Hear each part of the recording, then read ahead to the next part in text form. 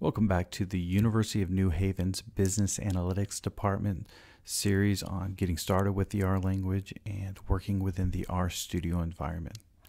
Today's quick video is going to go over on how to set a working directory. So what is a working directory? Well, whenever you want to access a data set or a script, you need to specify to RStudio exactly where to look for that information on your machine. There are a couple ways to do it, all very simple. The first way is to go to the session option on the main toolbar, scroll down to set working directory, and then choose directory. In my case, my folder is located on the desktop and it is called R Tutorials.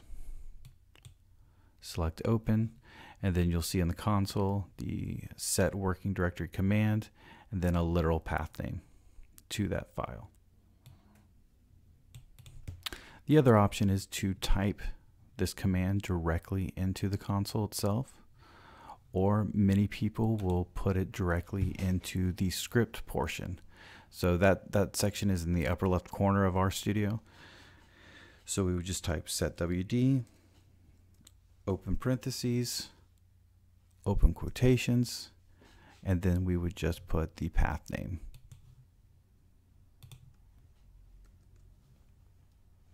And at that point, whenever the script is run, the working directory would automatically be set.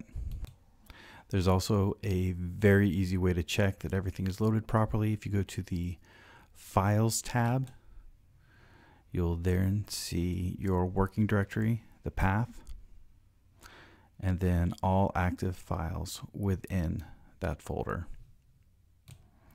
This is a simple task, but it is one of those things that can confuse and frustrate new users of R. So it's recommended that whenever you start a new session, just set a working directory. It doesn't hurt anything, and it'll get you started. Thanks for watching the video. Please see below, there's a link to the University of New Haven's Business Analytics Department webpage where there's additional videos and scripts for you to work with as you get started in R. Thanks.